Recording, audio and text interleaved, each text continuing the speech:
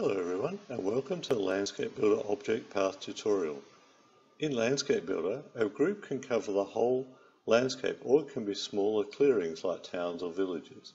An object path is used to populate a spline with prefabs within a group. I have a simple landscape build and I'm going to the Groups tab, going to add a new group. I'm going to keep it as a uniform group because we want to place this path directly in the landscape. I'm going to give it the group name, Demo Group 1.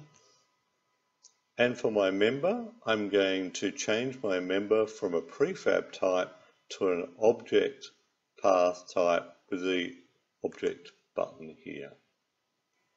We're just going to turn off Zoom on Find because we don't need that here at the moment. Let's go into the scene and we'll turn on the Edit Object Path, and then in the scene we'll right click to add some points for our path.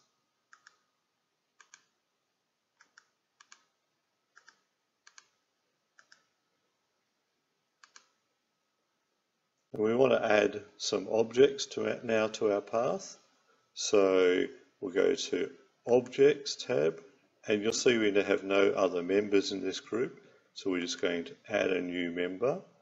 Now I'm using the LB EnviroPack for my prefabs, but you can use whatever prefabs you have in a scene.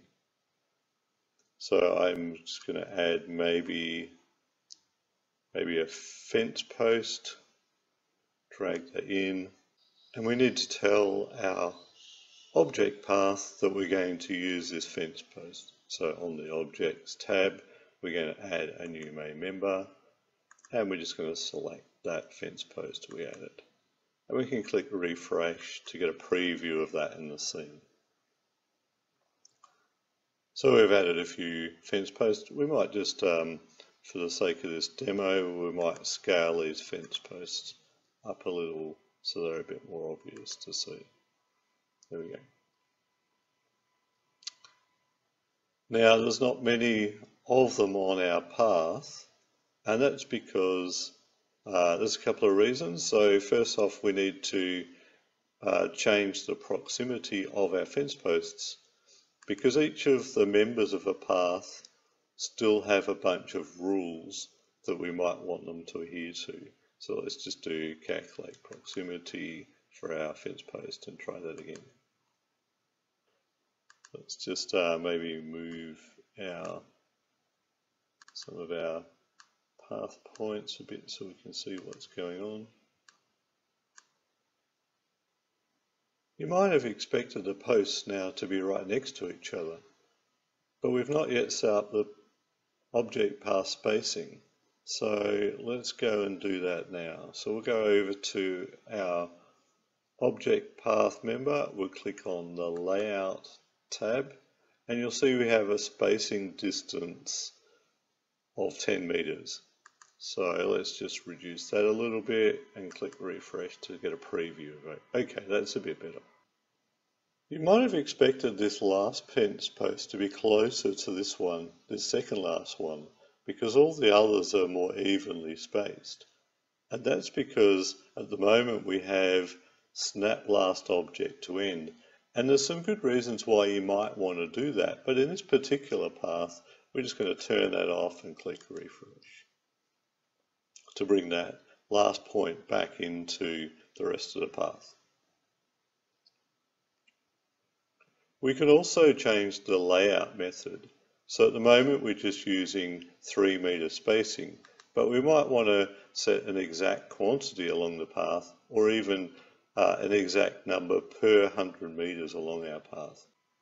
Sometimes you wish to sparsely place the objects while maintaining the layout rules. This can give your landscape a more aged look and feel. This is done by reducing the placement cutoff value. So if we reduce this value and click refresh, we can play around with those values. We're just going to leave ours fully populated. So if we close the object path editor we'll see our path points all disappear. And that's because we haven't applied our path to the landscape yet. So let's go down to populate landscape with groups and apply it to the landscape. There we go, back again. And we can flick between edit mode and back again. And we can move it around a little bit. Come out of edit mode, reapply it to the landscape. You may notice something a little odd here. In the background, we can see this lonely post, and it's not along our path. And that's because we forgot to tell our member, our fence post, to only occur on this path, or on a path. So let's go into the fence post member, we'll click on paths, and we'll say use in paths only. And let's just reapply that. And now our fence posts only occur on the path. Sometimes you might want to place different objects along the same path. So let's try that. Let's just hide these existing members. We'll create a new member. Let's make an object path. Let's call it a wall. We'll turn off find on zoom. And if we just look at our objects, obviously we don't have any at the moment. Let's just add a new member, and let's make this member maybe a dry stone wall. There we go. Let's add a couple of points to our scene.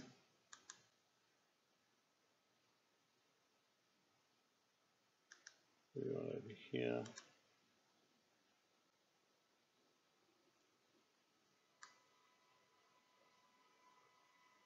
Just want to apply across the slope here so you can see what's going on.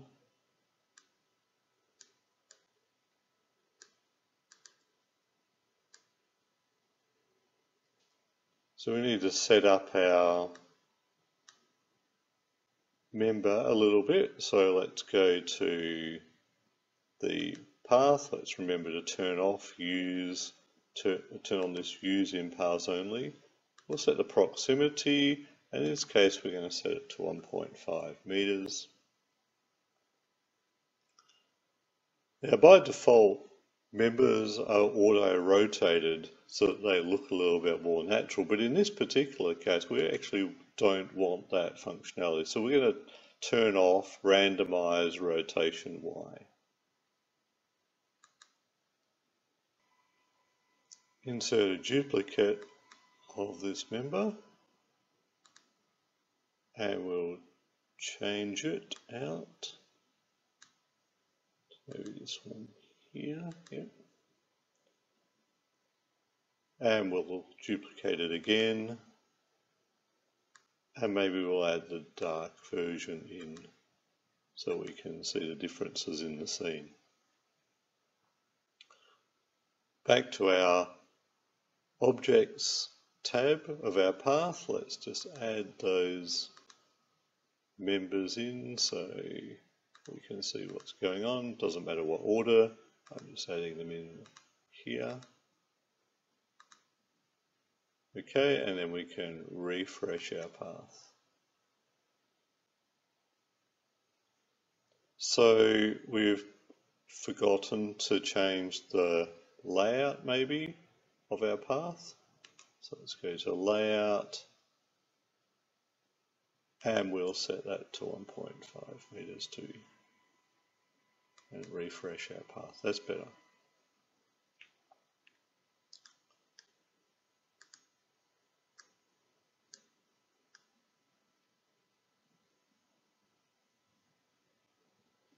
So we have our path here, but it's kind of not looking quite right.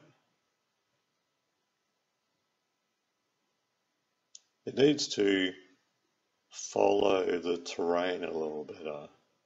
So let's just go and do that. Let's go into each of our members.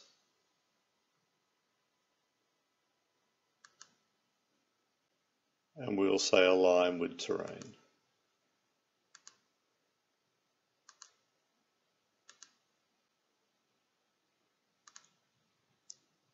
Let's refresh that. So that's a little better. But the issue now is they seem to be leaning over a little because of the curvature of our terrain here, they're on a bit of an angle, which doesn't look quite right. No one would really build a dry stone wall looking like that. So to do that, let's go over to so if we go to each of our dry stone wall members and we click on the path tab, we'll see there's this lock tilt, so we can turn that on. So we'll do that for each of our members. And refresh. That's better. Now the other thing you'll notice is that our items seem to repeat just constantly, and again that's probably going to look a little weird, and I've purposely put the dark colour in there of one of the members to kind of show that. We can kind of fix that up a bit by let's going to our path and going to layout, and for selection method let's just change that to random and select that. So that's a little better. And we can just switch out let's just go back to our objects. Let's go to the dark one. And we can just switch that out to the light method instead and refresh. There we go. And of course we can exit out of the object editor, apply that to our scene, and there's our dry stone fence. We can also create object paths inside manual or procedure clearing groups. I have one I made earlier which I'm going to restore from a template.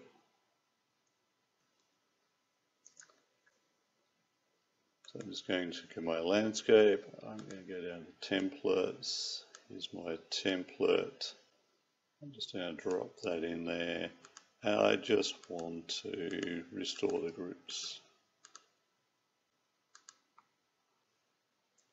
Let's apply that.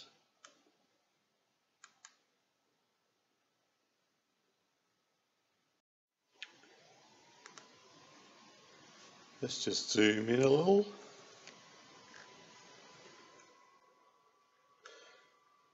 And we can see we have some dry stone walls. And if we go up here a little, we'll see we have some fences as well. We could just go into the groups editor.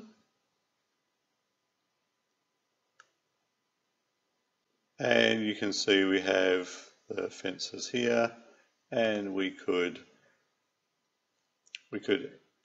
edit those fences just like we would directly in the landscape. And we have all the same features that we did when we created the dry stone wall directly in the landscape. But here we can do it inside a procedural or manual placed group like a town or a village. That's all we have for this tutorial, and thank you for watching. If you have any questions about this tutorial or any other aspect of Landscape Builder, be sure to check out our Unity forum. Thank you and goodbye.